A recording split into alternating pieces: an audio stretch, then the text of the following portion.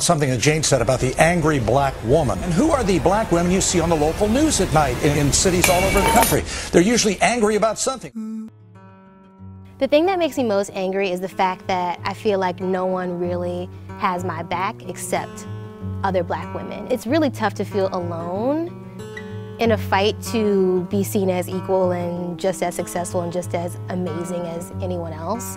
The variety of black women is really important in media because we are seen as only one thing, and that's sassy, or we have too much attitude, and we can never be anything else without that.